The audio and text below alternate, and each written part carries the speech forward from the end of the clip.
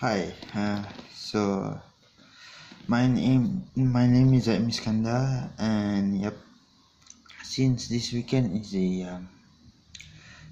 Singaporean Grand Prix, this is my race review. Okay, so last year's Singapore Grand Prix was a wretched start for both of the Ferraris, retiring on the first lap. Yep, and sadly, Verstappen got stuck in a Ferrari called DSEC going down into turn 1, and Alonso was at the wrong place at the wrong time. Yep, he was involved in the first lap mayhem. Yep, Vettel continued, but at turn 3 he spun off and he had his radiator damaged. So yep, Hamilton won the race. Not to anybody's surprise, but Vettel actually qualified on pole. Raikkonen had an absolute pitch of start from I think it was third, I think, if I'm sure. Yeah, third place, I think. Third or fourth place was behind Verstappen. The two Red Bulls were behind. The two Red Bulls were behind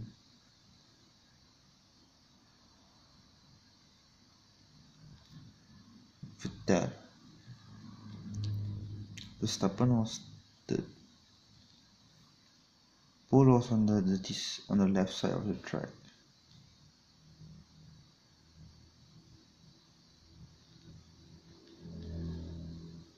Yeah. So yep. Somebody started in locked up the front row, but I did not know who was it. But yeah, the first lap mayhem that I could not remember, that I could not forget. Ricardo, towards the end of the race, he had to nurse the car back, as I told you in and the first edition to have won in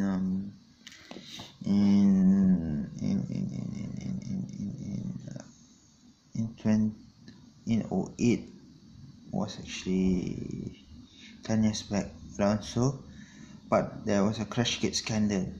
Okay, then 09 was Braun, then maybe Ferrari, I'm not really sure, in 2010.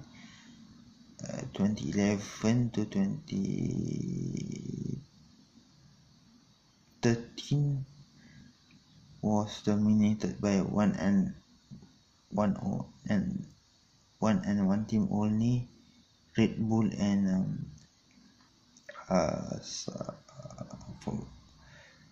they had three pole positions, I think. Yeah, they had three pole positions. Forgot. I can only remember 11, 13. I'm not sure about 14. Yeah, I think they have the most poles on that track, Red Bull. Then last year's pole sitter was Vettel, but Hamilton was in the race. And 2015 was Vettel. Rosberg maybe in 2016. 2014 was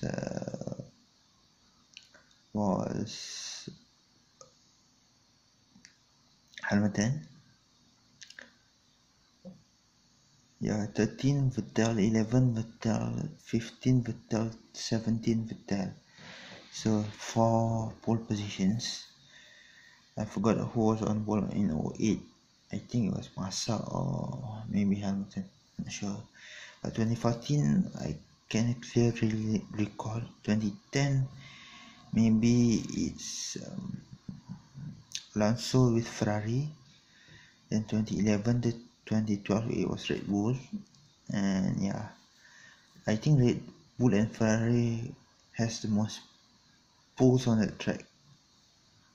Uh, combine of on pole position. If you combine the pole position statistics for Red Bull and Ferrari, they have 6 pole positions combined together, so 3 each for each team. 2010, 2015 and 2017. So only Vettel has 2 pole positions, Alonso has 1, and I think he did not win the 2010 race, I'm not really sure. And yes, 09 was won by Brown, yeah. 08 was won by Alonso, but Alonso wasn't on pole. Either it was Massa or Hamilton. I have a feeling it was Hamilton. Yeah. Hamilton has 2 poles, 3 poles, 4 poles for Vettel. A pole position for Jensen, a pole position for Rosberg, that's 2016, a pole position for Button in 09. 2010 was one of the Ferraris, maybe Alonso. 2011, 2013, 2015 and 2017 was Vettel. So 2012 maybe it was Vettel's teammate in Red Bull. It was the predecessor to Ricardo. Now he has turned into an F1 pundit and an ambassador for Porsche. He was involved in sports car racing for a few years, Mark Webber. So yeah, so yep, Red Bull has the most pole positions on the track with Red Bull and Ferrari with 3 each. But in terms of individual record, Vettel has raced there 10 times with 6 podiums, 3 wins. That came in 2011, 2013,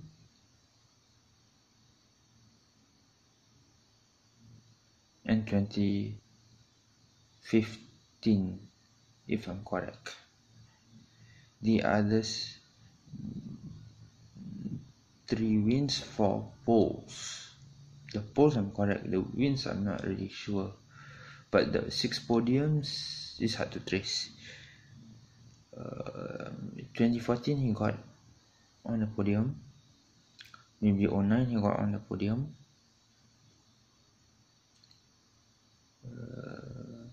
2012 he was on the podium maybe. 2012, 2014, 2010, 09, 09, 2010, 2012.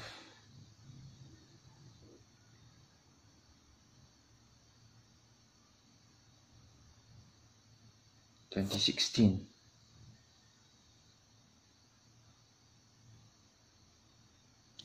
Yes. 4 poles, 3 wins,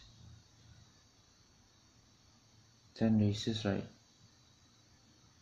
6 podiums and 3 wins. Wait, 4 wins and 6 podiums.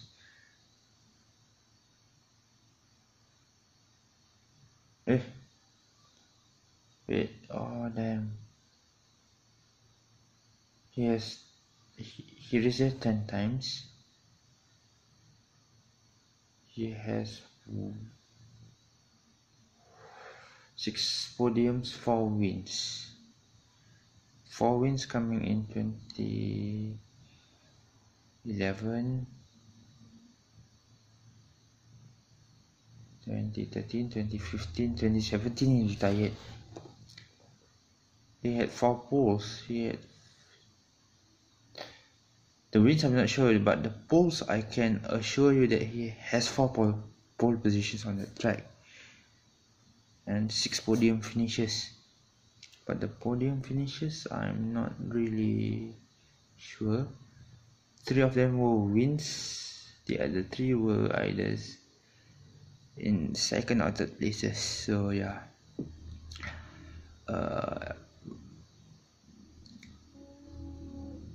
Rosberg won 2016, Hamilton won 2014 and 08. Okay. Button 09.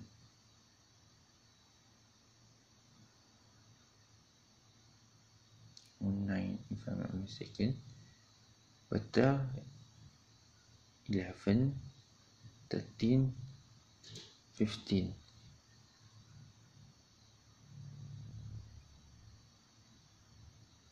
Yes. So last year was Hamilton. So Hamilton has 3 wins compared to Vettel. Vettel and Hamilton has 3 wins apiece around the track. So yeah, Rosberg and Rosberg, Alonso and Button a win apiece. So 10 races, 9 races.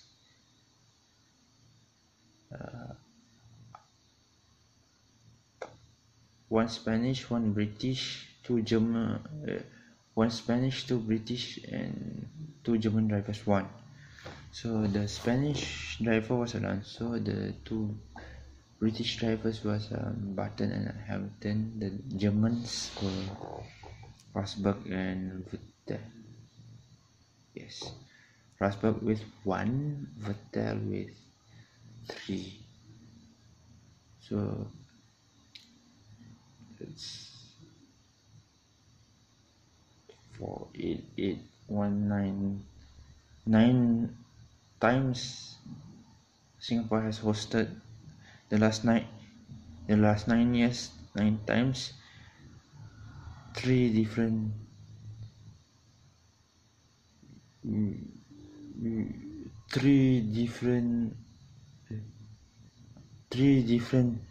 manufacturer has won. The French manufacturer Renault, then McLaren and Brown GP. That's McLaren did not win, sorry. Brown GP, Ferrari, Red Bull and Renault, Ferrari, Red Bull, Brown. 4 constructors has won on that track, right? Brown in 09, Renault 08, 2010, 2015 was Ferrari, 2011, 2013 was Red Bull, and maybe 2012 was also Red Bull, 2014 was Mercedes, 2016 was Mercedes. So a German manufacturer, a French manufacturer, an Italian manufacturer. German, French, Italian, British. Brown GP is a British manufacturer. So yeah, Brown, Renault, Ferrari and Mercedes. So 4 different manufacturers has won. Since the track first hosted its first night race in 08. So 3 different countries 4 different manufacturers, driver and country, 2 Germans, 1 Brit, 3 different countries, 4 different manufacturers, because Button and Hamilton are from UK, from England. The 2 Germans are from Germany, and Alonso is from Spain. And the 4 manufacturers, 1 from England, that's brown, 1 from German, 1 from Italy, and 1 from France. So 4. So yes, and yep, as you guys know, last year's race was not really that entertaining, except for the first lap mayhem. After that, it was boringly dominated by a certain driver. Yeah. So, and yep, the casualties on that race had huge names on the list. Was Hülkenberg, Renault, the 2 Ferraris, Verstappen and Alonso. Alonso had one hell of a start from 7th place. I think I used the word mesmerizing, yeah, in last year's review of the Singporean Grand Prix. So yep, this is just a preview. So last year's stats and the previous year's stats. By the way, tracks like Monaco, street tracks don't really favor Mercedes that much. Yeah, because they are tight and twisty, and they have to stay in close attendance with the car in front. Yeah, so that's all, and I'll do the review after the race on Sunday. Yes, hopefully I would want to see Raikkonen win, or even better, Vettel win. But if Ferrari are not employing team orders, that would be interesting. If Mercedes employ team orders for Bottas to be a cock in the bottle for both of the Ferraris, that will be interesting to protect Hamilton's tires. Hopefully Hamilton doesn't qualify on pole. Yeah, maybe the Red Bulls, maybe the Ferraris or Bottas qualifies on pole, I'm okay, but not Hamilton. So yep, and yeah, that's all on my preview. Sorry, it's almost 19 minutes long. Yep, and on Sunday is Malaysia Day, so yeah, the race is on this coming Sunday. So yep, and I might do the review Sunday night, or let's say maybe Monday morning. Yeah, Monday morning. So yeah, good night, and Selamat Hari Malaysia to all Malaysians. I'm pre-wishing you guys. I will wish again after I do my race review on Sunday night. So yeah, I will pre-wish first. So yep, good night, and I'm signing off.